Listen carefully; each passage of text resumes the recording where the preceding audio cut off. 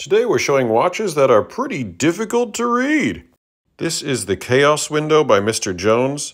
The minute hand is that snake with a flame coming out of it, and the hour hand is that sailboat. Next we have the Heartbeat LED by Seahope. The hours are these little dots right there. The minutes are represented by where this line ends up. So it's 3:19. Next we have the King Watch by Mr. Jones. The number in the middle represents the hours, and the cards represent the minutes. So right now it's 9:30. This would be 9:40, 9:50. Finally, we have Mr. Roboto 2 by Azimuth.